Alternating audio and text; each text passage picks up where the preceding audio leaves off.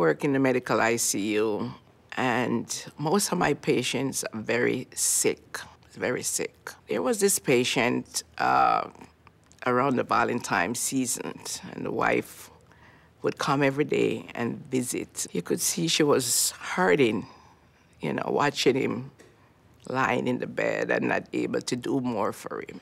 So I went in the room and I said, tomorrow is Valentine's Day. I said, I'm gonna go to the gift shop.